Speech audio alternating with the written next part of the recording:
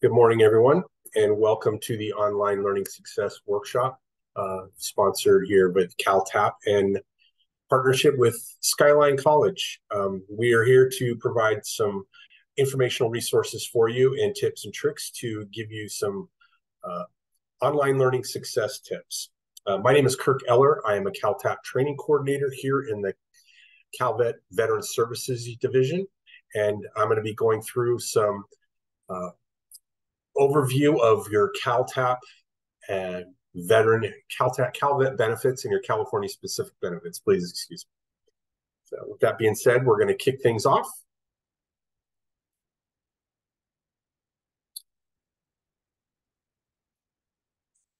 First off, if you have not done a webinar before prior to this, and you're unfamiliar with the tools of this, we are going to be using our Q&A tab for any questions that you may have during this webinar. My colleague Derek Rose is going to be posting some informational resources in the chat function. So if you're not familiar, please use the toolbar below and open the chat, as well as the Q&A portion, and type your question in the Q&A tab, and we will address it with our online panel towards the end of the webinar, or it will be answered accordingly throughout the webinar by the subject matter expert pertaining to the information. Then when you open the chat, my colleague Derek will be posting some information, including our veteran resource book, as well as the map for the links in the chat, and ongoing, there will be some links as well posted in there for you to access some relative information as we go through the webinar. With that being said, we're going to go ahead and kick things off. I have myself today. I'm going to be focusing and providing some information on the Calvet overview. And then we have Kevin Graves, who is our local interagency network coordinator here. He will be focusing on his roles and responsibilities as a link coordinator in the Bay Area region. And then I'm going to follow up after that with our online learning success tools for your, and then following that, we will do the Q&A, like I mentioned at the end. So CalTAP was actually designed in a form to connect veterans of all eras of their earned benefits from the federal and the state, and then provide that continued support or continuum of care as those needs change over time. And how we do that is through our 5 pathways, which is the core curriculum, education pathway, employment, and our entrepreneurship pathway. Our 5th pathway are service providers for those that are using that as a training module tool to assist them that want to serve veterans. This is a snapshot of our Veterans Resource Book. Like I mentioned, my colleague Derek Rose will be posting a digital copy of this in the chat, as well as a link to download this to any device that you desire. Please access this. Use the online version of the Veteran Resource Book to access the most updated information. This is our Calvet website at calvet.ca.gov. Here you can see a lot of the information that services and resources available to you. To get to the CalTAP portal, you'll see the laptop there on the right. Just click that icon and it'll take you here to the CalTAP portal. There you can see each one of our 5 pathways. And for the California specific benefits for the overview, we're going to focus on the core curriculum pathway. Click on that link. You'll see each one of these self-paced modules that you can access for various resources and information on healthcare, claims and compensation. But Module 5 will focus on your California-specific benefits. So you ask, what are your California-specific benefits? And let's get right into those. We have the most popular, obviously, is one of the college tuition fee waiver for veteran dependents. There are 4 plans available, A, B, C, and D. 2, A and B are the most popular. A and B requires a 100% service-connected disability rating from the veteran, and then B requires a 0 to 100% service-connected from the veteran. The dependent does need to have an earning threshold limit on Plan B and an age limit eligibility requirement on Plan A. If you have any questions about the eligibility or anything, we can wrap that up at the Q&A portion. For time purposes, we like to move on and just highlight what our benefits are, and then we can answer any questions in the Q&A. We also have a veteran designation on your driver's license. We can facilitate that through our county veteran service offices. And it's a nice feature to have on your license that shows that you are a veteran to carry one document around. Also, the motor vehicle registration fee waiver for service-connected veterans of 100% with permanent and total mobility issues. They can have their registrations waived for one of their vehicles. Also, reduced fishing and hunting license for service-connected veterans of 50% or greater. And then also the no-cost park pass is a 50% service connected for veterans as well. This gives them an opportunity to purchase hunting and fishing license at around $9 and a no-cost state park pass free of charge to any of the state parks in the state of California. To access those, you would go to their websites, either the wildlife.ca.gov or the parks.ca.gov website, and you can find more information on how to apply for those. Related to our disabled veteran property tax exemption and the business tax exemption, we would refer you to your local government entity where you do pay your taxes for those, because each one of the county tax assessor's office is going to have the specific exemption related to where you reside. This is a list of our CalVet divisions. Veteran Services is one where I reside in CalTAP unit. We have our Home Loans division, which provides home loans to veterans. And there is a capability of applying a VA federal guarantee with that home loan. So we will have some information in the chat on how to contact our home loan specialist if you have information, or you can just access that information on our website as well. We have a Women Veterans division. They provide advocacy and outreach specifically to women veterans and the needs that they have. And they also have a statewide roster that you can sign up for to receive updated information and ongoing women veterans resources available to them. Same with the minority and underrepresented veterans. They also provide advocacy and outreach to minority and underrepresented veterans. And they also assist in the naturalization process for unnaturalized veterans, which is a really big, expensive project right now for their program. We have 8 homes for veterans for long-term care throughout the state of California, and they provide various levels of care for our aging veterans throughout the state, from independent living all the way up to skilled nursing facilities and geriatric and memory care units. We have 3 state cemeteries in the state of California for burial, one in Seaside, California. Up in Igo, up in Redding, there's also a cemetery. And then our third one is attached to the Yountville Veteran Home in the Napa Valley. Please be advised, the cemetery in Yountville does require the residency at the Yountville Veteran Home to be interned in that cemetery. Okay, so I mentioned our continuum of care and continued support and how we want to stay connected with you. Here it just shows some highlights, some ways that you can stay available and how we can access and continued care for you.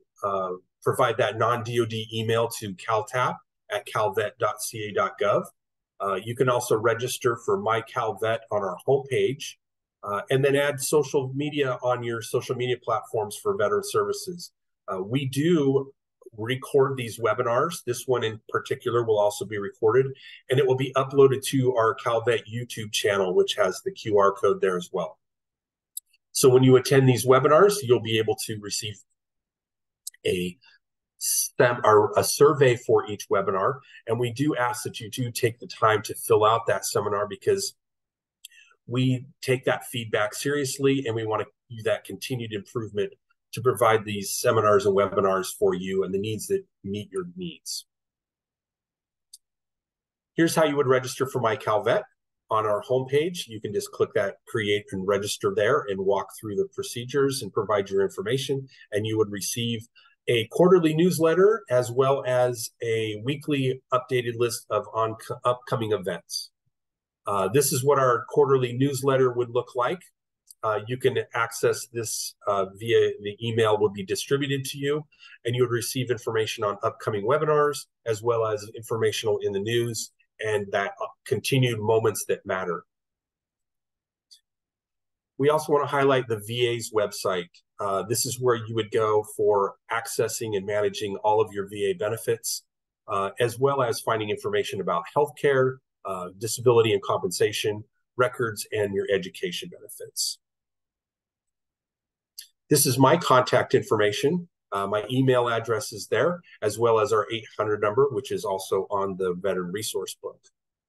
Again, our social media QR codes, if you have interest in accessing those. But with that being said, I'm going to turn this over now to our link coordinator, who is Kevin Graves for the Bay Area, and he's going to provide you information on what his roles and responsibilities are in this region. Thanks for joining us, Kevin. Hey, everybody. I don't know if my video is working or it's not working, but I would like to welcome all you to the webinar today. And if you go to the first slide, I'll tell you a little bit about what I do. So our primary responsibility, where's the map, guys? Is there a link with the map on? There we go. So there are 8 link regions within the state, and there are therefore 8 of us that cover about 1.3 million vets within the state of California. We all know our own regions better than we know other regions. My region happens to be the one you're located in, which is kind of the green region there in the middle of the state, in the Bay Area. I've got 10 counties there that I am responsible for, but I definitely know the resources that are available there than I do, let's say, the ones down in the Inland Empire. So we list all the links. So if you happen to know somebody that's in another area that you want to refer to us, or if you're helping out another veteran, or if you relocate to a different area in the state, you can contact the link in your area that would know what vet resources and benefits are available specifically to that region. Can I get the next slide down? So here's I guess I kind of skipped the slide. Anyway, we're good. So our primary purpose is to be outreach for the Veteran Services Division. We are out in the field. We're boots on the ground. We work closely together with governmental, non-governmental, for-profit, nonprofit agencies that provide benefits and resources for veterans. We try to connect you to them. We may not have all the answers, but we probably know where you can get the answers. And so we do that by connecting with several different governmental agencies, and we partner for employment with the EDD. They have dedicated employees that work only for you, the veterans. They either are working for you, helping you put together your resume, helping you find a job, or they're working to help you find employers that want to hire veterans and getting you in contact with them. It's a two-pronged attack. We also work very closely with our county veteran service offices. In fact, most of the benefits and resources that you heard Kirk talk about are the eligibility for those resources, whether it be a hunting license, whether it be enrollment into one of our veteran homes, whether it be veteran status on your license plate. Those benefits are all that eligibility is verified through your county veteran service office.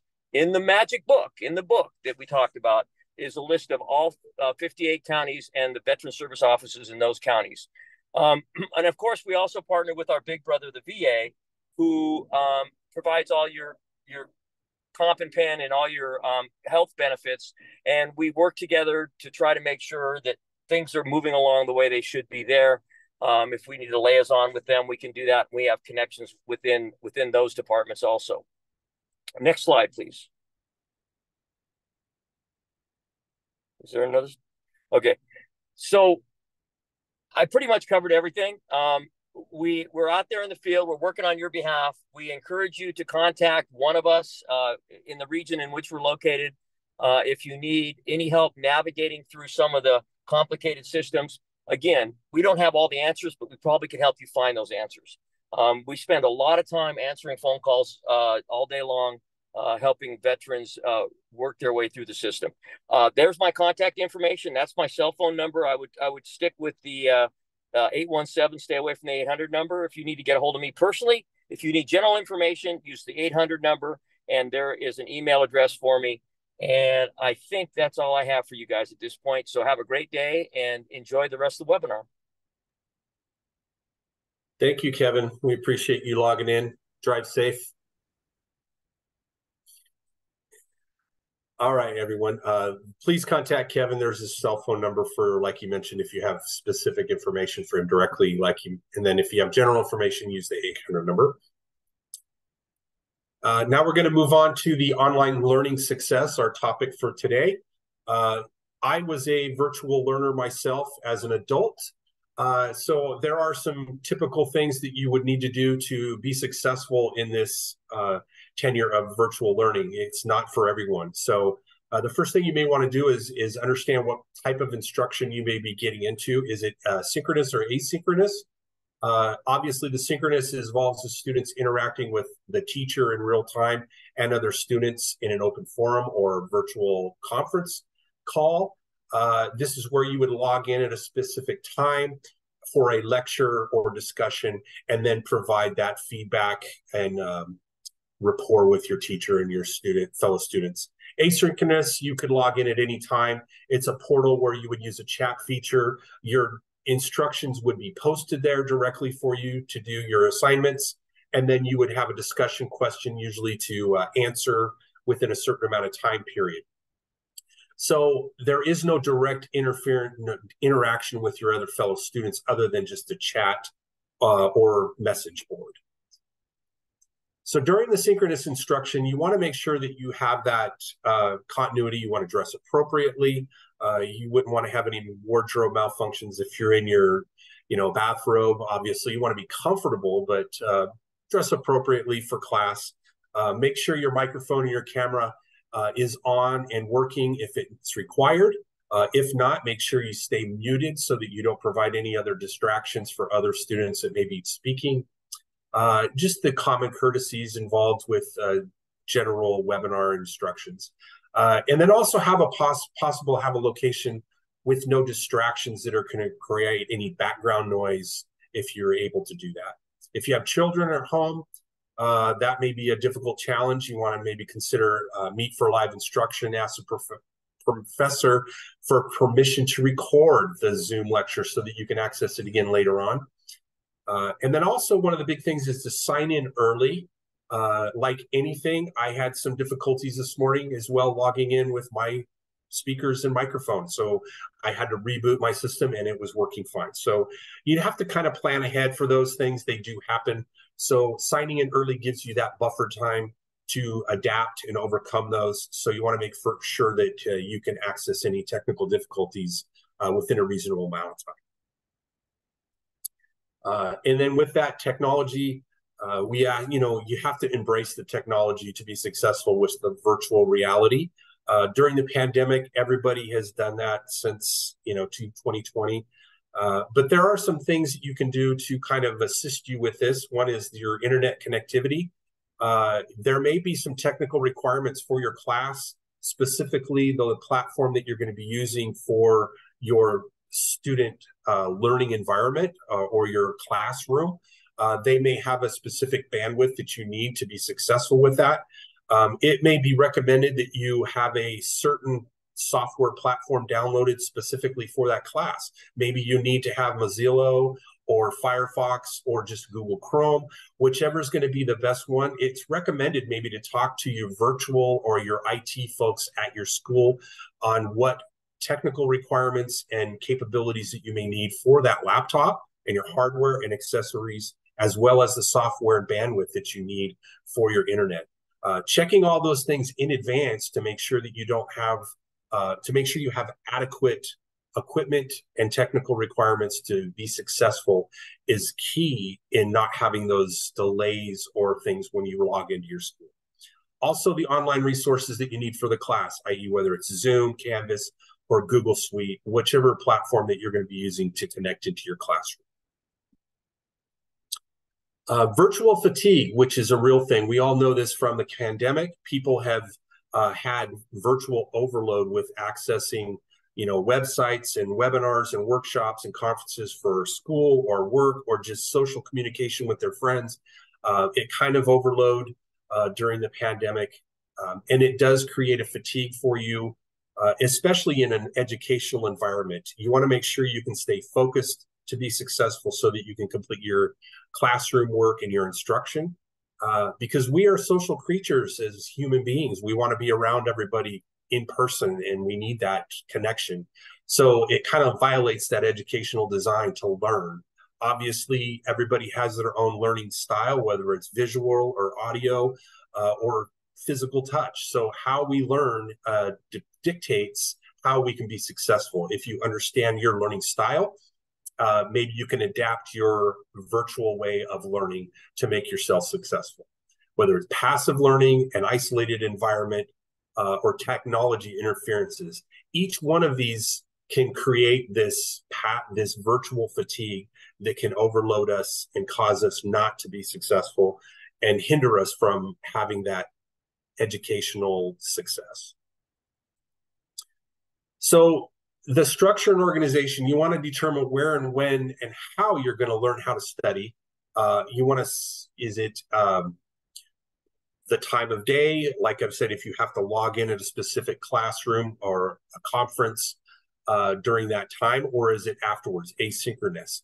If so, you want to manage your time accordingly. If you have to log in at a specific time, log in early, and then eliminate distractions. You want to separate yourself to a place where you can have complete focus on what you're trying to accomplish and learn, and interact with the other students and your professor. If the courses aren't live during your scheduled times, you can watch those recorded ones or videos and then do the readings or maybe the discussion questions afterwards at a scheduled time.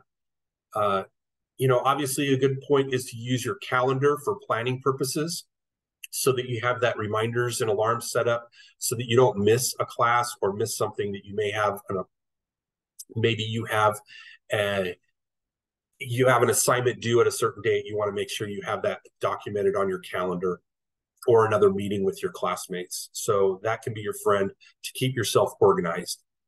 It is key, though, that you don't overschedule yourself and extend yourself out to a point where you're not able to complete those appointments or your assignments on time, because then you're just going to be setting yourself up for lack of success by overscheduling. And then speaking on success, you want to reflect on those wins that you have, what worked well and what didn't work well. If it worked well, you want to key in on those and expand on what did work well so that you can continue that and move forward to the next week for those continued successes. If it didn't work, make those small adjustments, nothing drastic that's going to put you on a road that's going to be varied. Make sure you make those adjustments small so that you can compensate if it's not going to work. You can go back to a baseline adjustment so that you can get back on track and try something different without a drastic change. Ask yourself, what online courses did you feel confident with? Which ones you weren't so confident with? And what you can do to change that. How can you make those ones that you weren't so sure about a little bit more confident for you? Maybe ask, what kind of support do you need? Do you need IT support? Maybe ask your professor, maybe a tutor if the subject matter for the topic is overwhelming you. Just take that time to reflect. It's key for effective study and your work habits. Set aside that specific time to complete your assignments and do your work study so that you can come into class prepared and focused and be a key on for success. This is just an overview snapshot of the work-life balance and how you would manage it. We all know that how we act and how we behave, it has effect not just on ourselves physically and emotionally, but also it affects others around us socially. So take time to make sure that you are well balanced and you're keeping your emotions and yourself in check. You're also staying physical fit so that you're being healthy, because that will enhance your ability to be successful in a learning environment that's virtual. I know personally, I worked full time. It was very difficult, but once you set aside that specific time and use that time efficiently, you'll be more successful. Having a family and working at the full time, it was a very specific time that I had to use during that learning environment, which was Sunday afternoon, Sunday evening for me. So you have to kind of work and schedule what's going to work best for each and every one of you. And at that time, your family and everybody around, they kind of know, hey, they've got to set aside this time for class. So it's kind of that learning environment, and people kind of respect that. So you have that time set aside. This is just some student resources and veteran resources that you can have.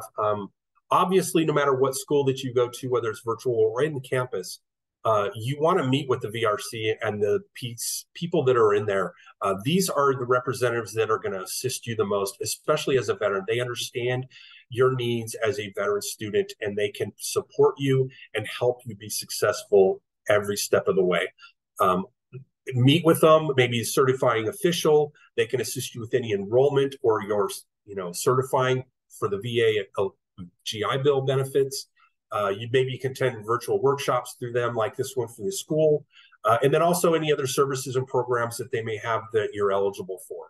Maybe a work study program, or maybe also with other campus support, financial aid, educational opportunity and program. The library and tutoring may be able to assist you with your learning.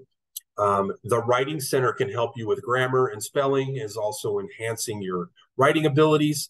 And then also the big one, like I mentioned, maybe the IT folks at the school at campus can help you to make sure that you're going to be successful with those technology issues that you may be faced with for your hardware and your software and connectivity issues. Off-campus support, there's our nonprofits in VFW and American Legion, and the Rotary and other organizations, as well as the VA and vet centers. There's so many other offices out there that are nonprofits to assist veterans. You just have to look for them in your region where they're at that can help you. And with that being said, this is my contact information. I know that was short and sweet. Hopefully those tips and tricks can help you at least get some baseline information, and going forward, if you haven't already started in the virtual learning environment, they're just some tips, like we mentioned, to be successful. And hopefully everything that you can do will implement that to make changes to continually adapt to the virtual environment for your learning. With that being said, I'm going to ask my colleague Derek Rose to step in and go through any of the questions that we may have had, if we had any on board. And here's everyone's contact information, myself, Derek, as well as Kevin Graves on one slide. And we'll go ahead and open up to questions. Derek, how we doing?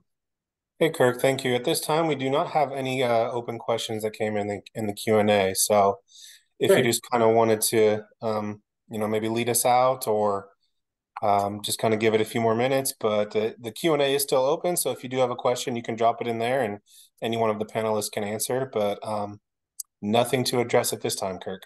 Thank you. All right. Well, we'll leave this open-ended for now. If anyone doesn't have anything to ask or questions, I just seen one pop into the chat. Can you talk about what kinds of accommodations schools offer? Sure. Yeah, we have subject matter expert. Our Lauren Wagner is here from Skyline College, and she's going to be available to answer any questions, as well as Bridget Leach, if they have anything related to the school specifically that they may offer. Maybe they can chime in and answer that question directly. Hi there. Hi, can you hear me? Yes, we can. Thank Hi, you. perfect. Yeah. So at Skyline College, we do have a dedicated department called the Educational Access Center, and so we have on board a full staff of individuals that can help students, kind of if they need extended accommodations for extended test taking, or if anything, they needed some additional materials or assistance tutoring, we can assist them with that. They collaborate very closely with the Learning Center, and we have a full staff of tutors, and they even actually go into more program-specific tutoring. So we have a STEM center tutoring realm, and we also have great tutors that help with like paper writing, or if you have something already done, they're there to help. Go through and edit, make modifications, help you with the citations, part of a paper, because I always find some instructors will have different regulations. Some want you to write an MLA style or APA style, or I always found academic writing very challenging. So I always took advantage of writing workshops, and we're here to help and support you. Bridget, did you want to add anything on your end? If not, that's okay. Thank Yeah, and thanks so much, Lauren. That's super helpful. Yeah, and it's great to know. I think the accommodations that often come up that, I've seen, I think over the years at different schools that we've supported from the kind of our San Francisco VA Student Veteran Health Program. A lot of the common accommodations that I feel like come up are, like you were saying, extra time on tests and reduced distraction environment options as well. So sometimes schools will let veterans and any student with any sort of documented disability, and if you have a service connection disability rating, that's pretty much kind of checks that box for that. A lot of times they'll allow students to take tests in a reduced distraction environment, so they'll let them take them in a special room in the disability center or accommodation center, or virtually. It's interesting to see how that might happen, but I think there's, certainly because it's part of the ADA, legally they have to make sure that they're working with you guys to be able to meet those accommodations and make sure that they're supporting you guys. So always important, I think, to be aware of that. So thanks so much to both of you guys for answering that. But that's great. Thank you. How, Bridget, may you expand? How does that work for the virtual learners with any ADA disabilities during their classroom instruction? I mean, obviously they have to be compliant for any electronic material that they're going to provide, whether it be a PDF document or something like that, or if they're impaired visually. How does that work from the school for their platforms? Do they have assistance and accommodations for the student for any maybe assisted devices that they can have to their computer? How does that work? Yeah, I think it varies a lot from school to school, and Lauren may be able to speak about kind of what Skyline has specifically. But I know there's a lot of different, kind of technology that's really expanding, I feel like, exponentially over the years. Since I've been doing this since 2010, I feel like every day there is more and more that we're able to access.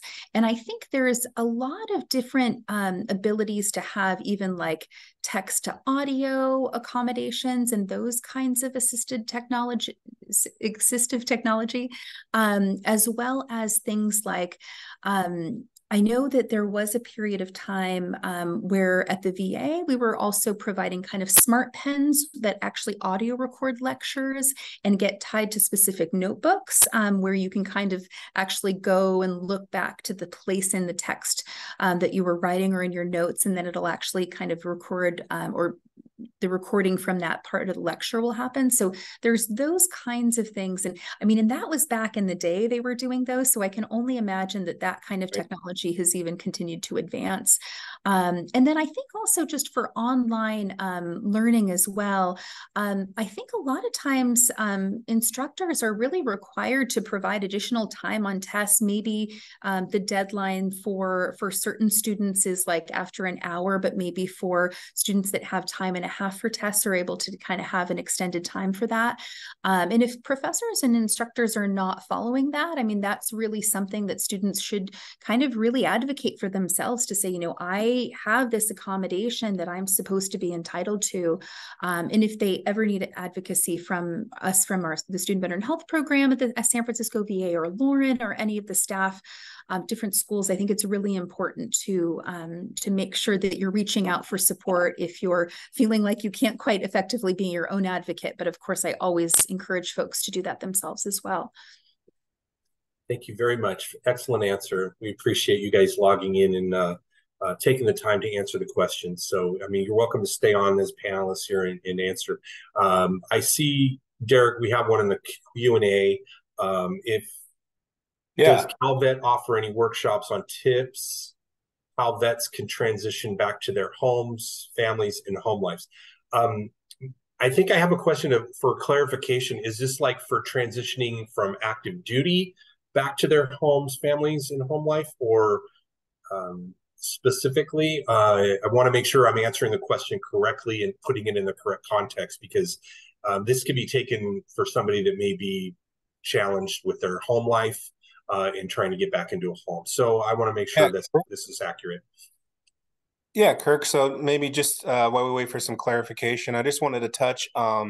So in kind of our core curriculum pathway in our modules, we kind of dove into the benefit side with the module 5, which is all the great things that you get as a veteran, but also included in those modules is our module 10, which, we didn't dive into too much today, but the actual title of that module is called Reboot Your Civilian Self.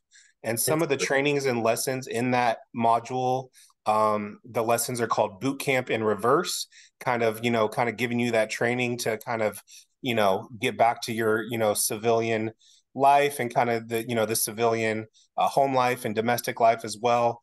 Civilian cultural competency lessons to kind of how to translate all of your military service back into the civilian sector, and just kind of having a really, just kind of getting reintroduced to yourself as a civilian. So whether that's work, family, home life, I think those would be great workshops to specifically offer, whether in person or virtually. Right. But these are all those. That's a great question. And on top of that, we also, do kind of have a mental health aspect to our training as well. And I think this month is our mental health and resiliency topic and theme for the month.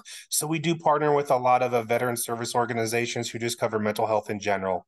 Right. So that all kind of ties hand in hand. So that's a great topic, I think, going forward to kind of really dive into transitioning back to civilian life and, work life, home life, family life. So I would encourage you to maybe navigate some of those lessons on our module 10. And, we can, just kind of go from there if, any other questions, or we can make note of that for future trainings. Excellent. Thank you, Derek. Also, if you are still currently active duty and you are stationed at one of the DoD installations throughout the state of California, our CalTAP program, we actually do attend in-person seminars for our CalTAP at the various DoD installations. So you can always check with your community services office or your readiness center education office if the CalTAP is available at your base. You can all go to our website for Eventbrite. A lot of times they're logged on there and they're advertised there if we do specific bases like, Air Force, we do some of them. So, all right. Well, we don't have any other questions. With that being said, I want to thank all of our guest speakers, myself and Derek, and also Lauren from the VA, as well as, or from Skyline, and then Bridget from the VA, my apologies. And we appreciate them partnering with us today and providing the feedback and the answers. And then also with Kevin Graves, our link coordinator, who is traveling and had to log off. So we want to thank you all for joining today for this brief webinar. And hopefully, if you are online and you're going to be attending school and learning online, just stay focused and stay with it, and you'll be successful. Reach out where the help is needed, and there's plenty of assistance available to you to be successful. So you just have to advocate for your own self and be successful there. With that, I'd like to highlight some upcoming webinars we're having throughout the rest of the month and the beginning of next month. You can see the list here. Go to our Eventbrite page and register for them, or sign up for my CalVet, and you can receive the workshop, upcoming workshop email and our quarterly newsletter as well. Again, I'll take the time to fill out the survey. The link or the QR code will take you to the Survey Monkey, and you can it's only a couple questions, take you about a minute or two. And we do take that seriously, the feedback, so that we can implement changes and continually improve these processes to provide you the resources that you guys are looking for. So again, thank you for joining us today. And always, we thank you all for your service. Thank you for logging in and supporting CalTAP and the CalVet program. We will see you again on another webinar, or if not in person. Our contact information is still there, so if you have any questions going forward, please don't hesitate to email us or call the 800 number. We will be getting back to you soon. Again, thank you all. Signing off from CalVet. Have a great day.